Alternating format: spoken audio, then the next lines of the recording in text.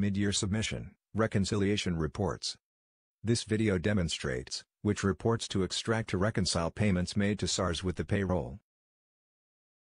To determine the liability of pay-as-you-earn, skills development levy, unemployment insurance fund, and employment tax incentive, on the payroll for the submission period, the user extracts the EMP 501 report from the Classic Reports menu, category heading, Legislative.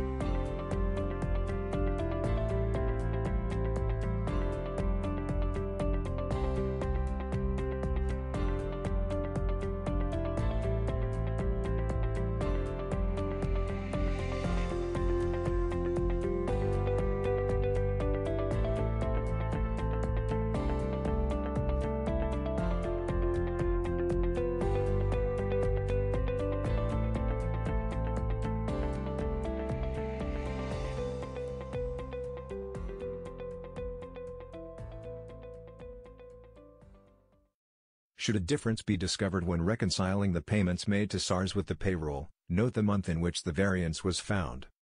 In this example, a difference was discovered in June.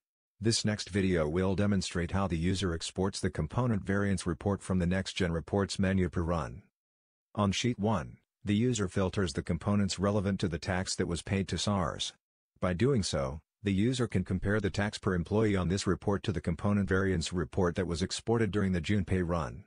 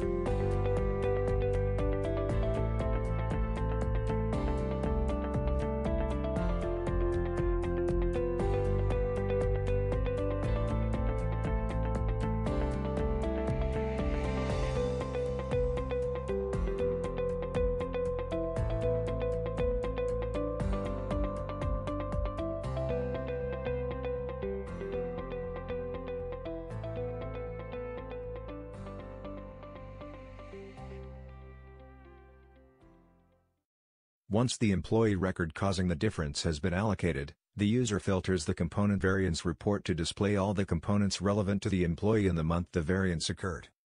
By doing so, the user can find the root cause, by comparing all items of the employee to the component variance report that was extracted during the June pay run.